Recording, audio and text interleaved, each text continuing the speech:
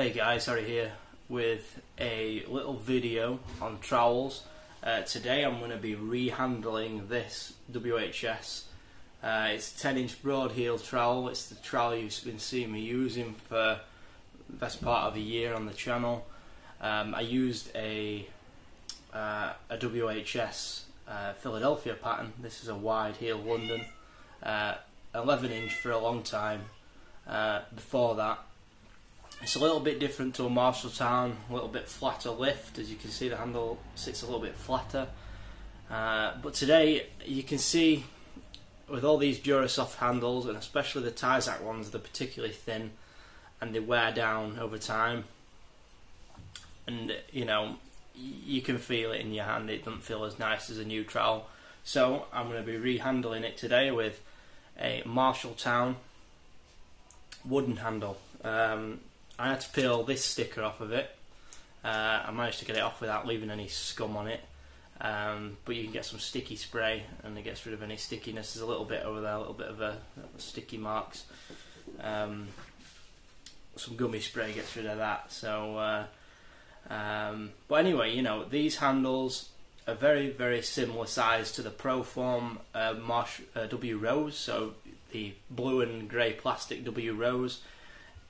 It's the same length and it's basically identical, except the W Rose obviously has plastic and rubber, you know, grippers on it, and this part's plastic on the W Rose, except on the Marshalltown it's obviously a metal.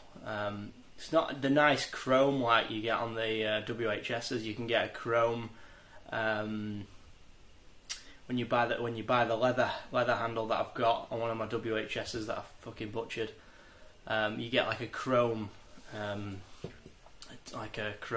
tang or whatever you want to call it. I'm not quite sure what you call that bit of the trowel, but anyway, you can easily fix, you know, like a rubber feet to it. Or you can get like a little rubber grommet. I use the best thing for this. I use chair feet. So the rubber feet that you can put on chairs, one of those fits perfectly on there. If you want a rubber. If you don't like the tapping, for me, I'm not really bothered about that.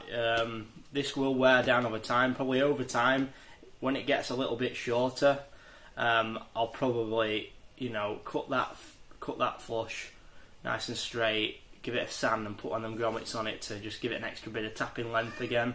I like the handles with, you know, the normal WHS wooden handle is like yay long.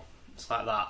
And you try and put your hand on that, and there isn't much room. If that slides in your hand a bit, you're having to readjust and re-grip it. So it takes more grip strength to use a handle like that, rather than something with a little bit more length.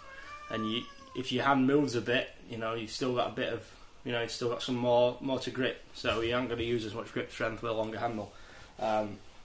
That's why people find certain handles more awkward than others, because if you've got short fingers, you'll find it easier gripping probably a thinner handle. If you've got longer fingers, sometimes a thicker handle is nicer.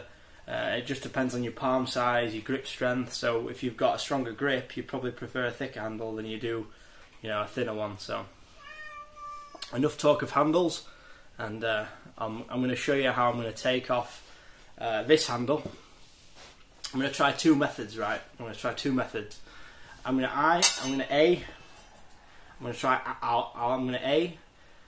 angle grind it off. So that means I'm going to lose this handle. If I ever want to use this again, which is pretty knackered, why would I want to? I'm going to try two methods though. First of all, I'm going to try something that I've seen on YouTube, and it's boiling your handle in boiling water. So to basically melt the adhesive on the inside and give that a nice pull and slide it off. So I'm going to try that. I'm going to leave it boiling for 20 minutes in a pan, and I'm going to show you what I'm going to do. So that should melt the adhesive, theoretically, or the handle. So we should be able to slide that off without, you know, potentially grinding into the handle or the tang that would be somewhere down there. I'm going to try it out anyway. I've seen it on YouTube. I saw someone do it with a W Rose trowel. I'm going to put the extractor on so it don't stink, and I'll see you guys in about 20 minutes. So it got to about 5 or 10 minutes. I thought this is going to cost me a fucking bomb in electric. I'm going to use my fucking battery cutter instead. Right, see you in the next clip.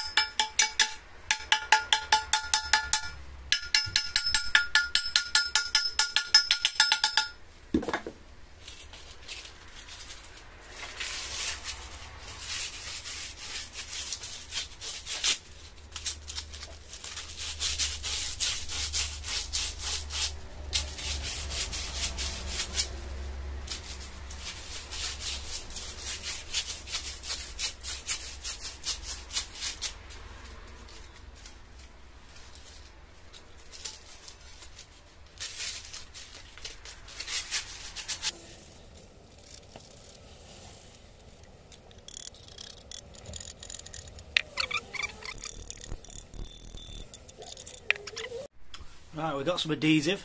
I'm going to mix it up on this bit of wood down here, so check it out. So, this is how not to do it. This was my first attempt, and you see me squirt the epoxy and the activator. It's Gorilla epoxy, you know, with the two little tubes. The first thing I did wrong is I didn't mix the epoxy together with the activator correctly, so it activated. So I found hours later it was still very, very uncured and still sticky and, like, you know, not been mixed correctly. So that's one thing you're going to make sure you do. You mix both of the, you know, the solutions that come out correctly. A little mix like that ain't good enough. You've got to really give it a stir. And then you've got to make sure your tang goes deep enough into your handle. So what I had to do is I had to take a 10mm drill bit and drill it another 10 or 15mm, because after I attached, you know, the handle, it didn't go on far enough. So that was one of my first errors. And obviously you saw my little short video. If you look on my channel, I did a little short video, my first attempt. So yeah, and I wouldn't recommend using a bit of dirty wood either. As you can see, I've not mixed it correctly. As you can see there, it should start turning a little bit white when it's getting activated, a little bit cloudy. So that was my first error. So I'll cut to the next clip.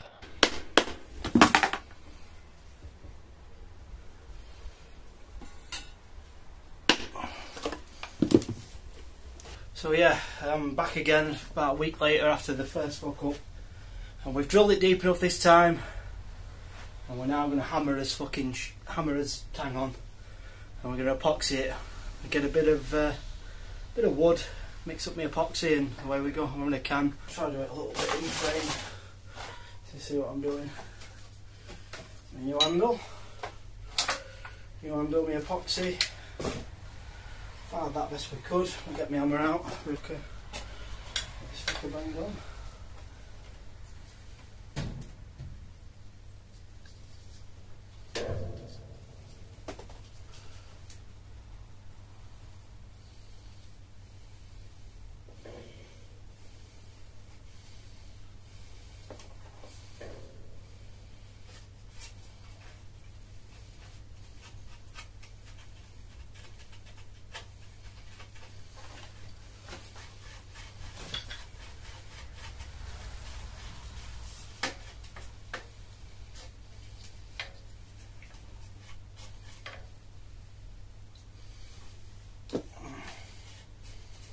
Get some on here, right on his handle, some bit deep in there.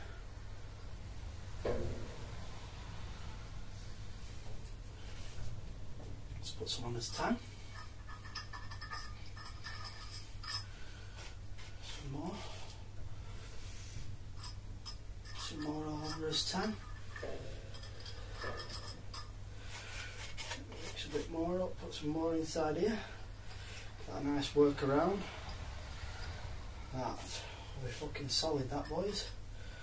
So it goes off in 5 minutes apparently, so let's see.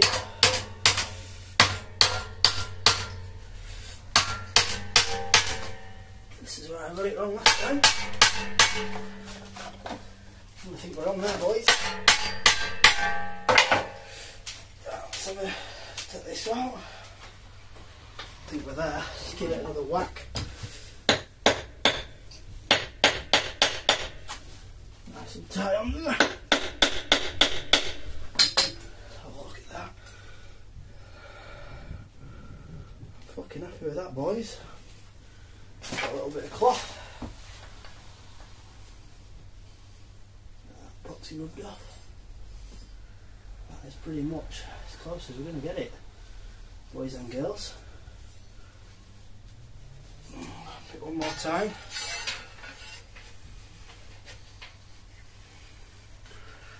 Yeah, one more fucking smack. Just clamped on.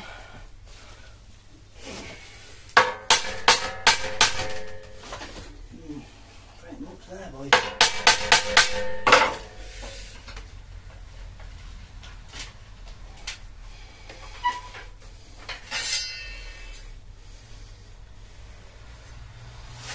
I like it, that.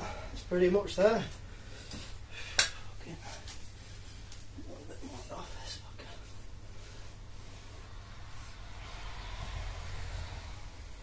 pretty much there. Let's have a look at that. That's the leather handled one that's knackered up that I lent someone. That's that one. It's got a nice little bit there. It thickens up, the tang thickens up on this one. So share these side by side. So a labourer used this, and I lent this to a labourer and he fucked it up. It's covered, so yeah, it's pretty much there. Feels pretty good, that, to be honest. Got that pretty much identical. Where it's my other trowel. So you can see trowel to trowel. So look where the hands are adjacent. My hand where I want it to be sits further up on this trowel, if you can see. So pretty happy with that. That's nice and on there. So we'll let that dry now. We'll let that dry, and a little bit of comparison, side by side comparison. Tang to tang. Finger will sit identical there, if not a little bit further forward towards the bit more closer to the blade, if anything. Is this plastic? I like the feel of this plastic, but it's no good. It gets all crap in there. I've only used this a week. All crap gets around this bit. It's no good. Whereas this, you can easily got nice, easy cleaning. You know, you get that feel. So, and as well when you're holding it, it feels freaking identical. So yeah, we'll get used to this. We'll get used to this handle. Even a new handle takes a lot of time to get used to. It's a Marshalltown handle. That feels very good. Feels very good. I like it. It feels a little bit more like the W Rose. So if I grab the W Rose out, which is in here, it feels very similar. Like that's exactly the same. You see on the handles, it's the exact same as the W Rose. You see it has a little bit sticking out. I'm happy with that. That is fantastic. That is fantastic. That is just what I wanted. So yeah. Before, that was stuck out 10mm. So that was too far away. But this, they feel identical in the hand. They feel exactly the same, but I just want the bigger blade. So, right. Alright guys. Go back inside before Mel kicks my ass. This is a trowel. It's had a day's use. When I first picked it up, this handle was super shiny, super smooth, super slippery, so I had to get a fresh pair of gloves on. It was nice and grippy, and that shine is basically gone now. So after a day's use, I could have just got some sandpaper to it and just roughed it up a bit, but you know, that's the only thing with wooden handled trowels when you first use them. You know, they feel a bit slippery, slidey in your hand, but once they rough up a bit, you know, they're great to grab. You know, they're good to use. And if your gloves, you know, if you're wearing gloves and they're quite smooth, just take your glove off and use your trowel bare-handed. It's good to use. You know, you can just to wear that trowel in a little bit, that trowel handle. But yeah, still using the 10-inch WHS London pattern.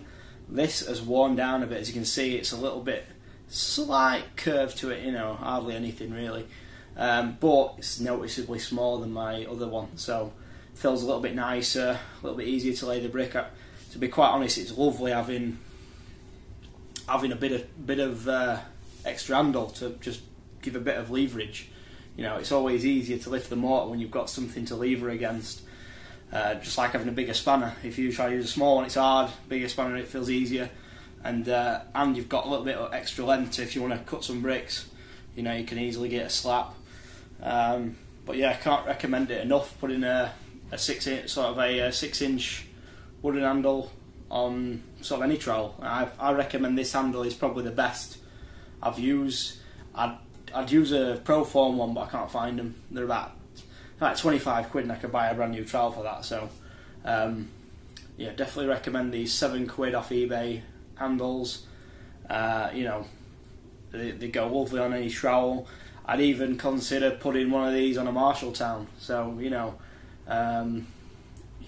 instead of getting the Durasoft, one of these wooden handled versions. Probably, you know, I'd probably even try Marshalltown with this sort of handle, because it is a Marshalltown handle. So yeah, so hope you guys enjoyed the video.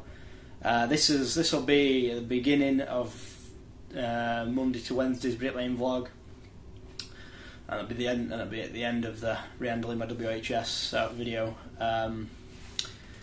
Yeah, so a couple of days left on the house. Finish that, and then I'll either be dropping onto another plot on that site, or you know, could be anywhere.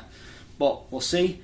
I don't like concrete bricks, but you know, I've been managing to get at least 500 down a day, which is pretty good for a concrete brick. So if you can lay 500 of them every day, and I'm getting used to them slowly, but you know, it's one of them. Anyway, right, see you in the next video.